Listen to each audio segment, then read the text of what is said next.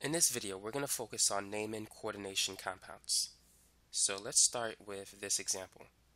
CO, NH3, 6, Cl2. So how can we name this particular coordination compound? So what you need to realize is that the first part represents the cation. The second part is the anion, which carries the negative charge. Now first, we're going to go over a few examples where the cation is the complex ion. Now one of the first things I like to do is identify the oxidation state of cobalt. So let's write an equation. We have cobalt, 6 ammonia molecules, and 2 chlorine atoms, or in this case, ions. Now I'm going to replace cobalt with X because we want to calculate the oxidation state of that. NH3 is neutral, so I'm going to replace it with 0. In this case, the oxidation state of the chloride ion is -1.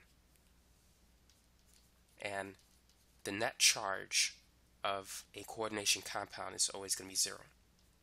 6 times 0 is 0. 2 times -1 is -2. And so we have x minus 2 is equal to 0. And if we add 2 to both sides, x is equal to 2. So the oxidation state of cobalt is 2+.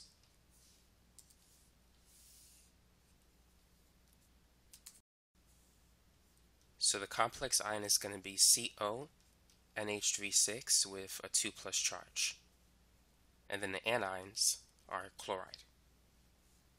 So the first thing we need to name is the cation, in this case the complex ion. So we have 6 ammonia molecules. 6 stands for hexa. And then the ligand is an amine. But when you name it, you need to use 2 M's as opposed to 1. So this is going to be hexaamine. And then we need to name the transition metal, cobalt, and then the oxidation state, which is 2. So the name of the complex ion is hexaamine cobalt 2. And then we can name the anion, which we're going to use an IDE ending. So that's simply going to be chloride. And so that's how you can name this particular coordination compound, hexaamine cobalt 2 chloride. Now let's move on to our next example. You can pause the video and try this one.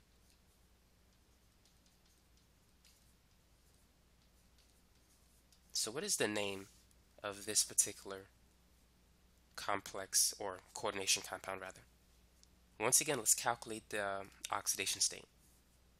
So we have CO, 5 NH3 molecules, and 3 chlorine particles. Now ammonia has an oxidation state of 0. Chlorine is -1. And so it's going to be x minus 3 is equal to 0, so x is 3.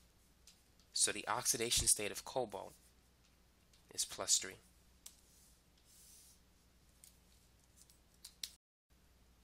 Now let's go ahead and name it.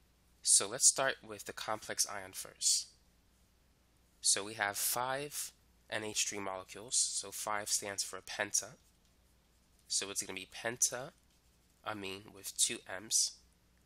And then we have a chlorine that's part of the complex ion. So we're going to call that chloro.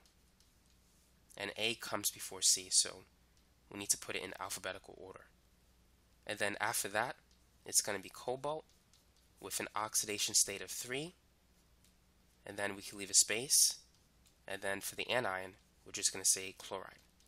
So it's pentaamine chlorocobalt 3 chloride. Now let's move on to our third example.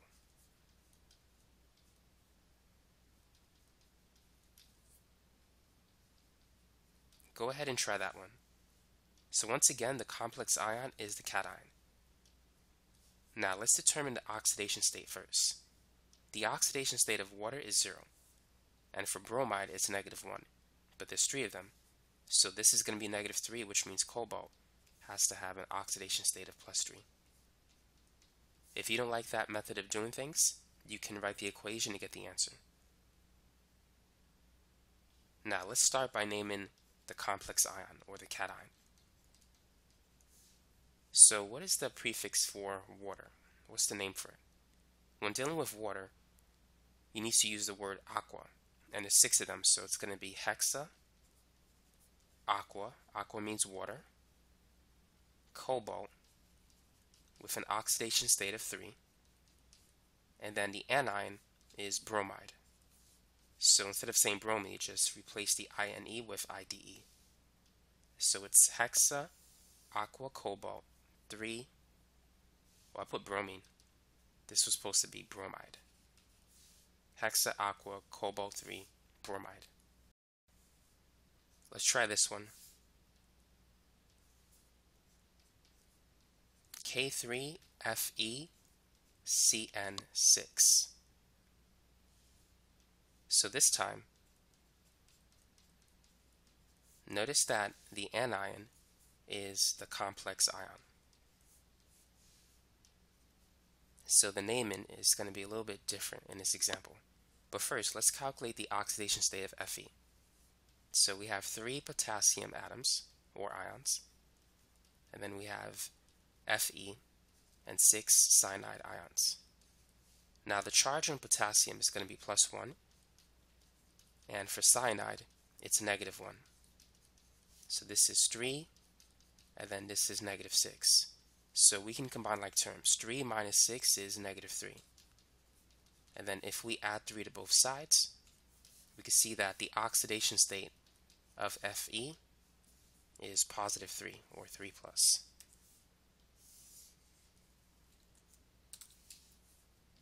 So now that we have the oxidation state, how can we name it? The first thing you should do is name the cation, and you just got to name the element. So the element K is potassium. So next, name the complex ion. So we have 6 ligands, so it's going to be hexa, and for cyanide, as a ligand, you would call it cyano. And then to name Fe, you won't say iron, but you have to use the Latin name. So you would say ferrate, and then the oxidation state, which is 3. So it's potassium hexacyano ferrate 3. Now let's move on to the next example. K3COF6. So once again, the second one is the complex ion. So first, let's name K. K is potassium. And let's identify the oxidation state. Potassium has a +1 charge. Fluorine has a -1 charge. 1 times 3 is 3. -1 times 6 is -6. Now cobalt has to have a +3 charge, so that these 3 numbers add up to 0. So once again, we have the cobalt 3+ ion. Now let's go ahead and name the complex ion.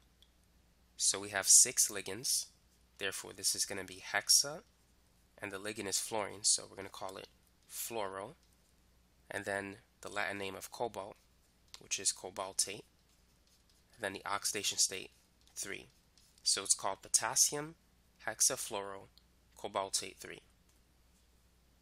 Now let's try one more example. And instead of using K, let's use Na. So Na4PtCl6. Feel free to pause the video and try this. Sodium has a +1 charge. Chlorine has a -1 charge. So this is going to be +4, -6, and for these numbers to add up to 0, platinum has to be +2. So now that we know the oxidation state of platinum, let's name it. So Na is called sodium, and now let's name the complex ion, or the complex anion. We have 6 chlorine atoms, so it's going to be hexa, chloro, and then the Latin name for platinum, that's going to be platinate, with an oxidation state of 2. So it's called sodium hexachloroplatinate. Now, just in case you encounter these elements, you need to know the Latin name for it. So if you see Cu, the Latin name is cuprate. And if you see Sn, stanate. Now, what do you think the Latin names for these elements are? Pb, lead, gold, and silver. So for lead, it's going to be plumbate, Au, orate, and Ag, argentate. And so those are some other Latin names for other elements that you may encounter. So that's it for this video. Hopefully it gave you a good understanding on how to name coordination compounds. Thanks for watching.